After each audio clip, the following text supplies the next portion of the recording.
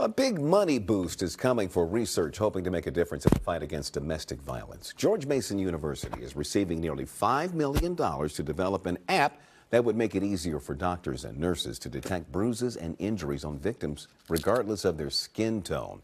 News 4 first told you about this technology back in 2022. New today, Mauricio Casillas checked back in with the team developing this important tool and found out how they hope that it's going to address healthcare disparities. So as you can see, it's a lot more apparent, the edges of different skin lesions. The truth and the trauma behind it sometimes needs the right light for it to be illuminated.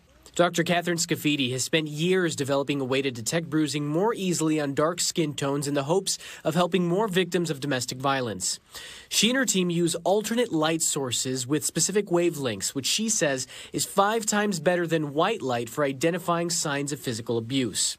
A critical first step for victims to get the help they need. If you can't see bruises, you can't document them, you can't photograph them, and then ultimately it impacts their health and legal outcomes associated with the violence they're experiencing. This month, George Mason University announced it received a nearly $5 million donation to advance this bruise detection research. And in fact, this box is what the AI is seeing in there. Dave Latanzi is working on an AI component that studies the database of pictures the researchers have compiled. How do we teach computers how to look at images of bruises and extract information and learn from them? The team is developing an app that would let doctors and nurses take photographs of bruises and learn important information about these wounds. They have an application on their cell phone that they take the picture and they want to know, am I seeing a bruise?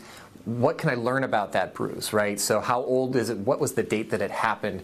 What caused that injury to occur? The app is still in development and it could be a few years before it's fully operational. The team thinks this can be a game changer when it comes to providing care for victims regardless of where they are. If you're in the middle of nowhere, there is nobody who's trained to actually be able to look at the victims of violence to actually help them.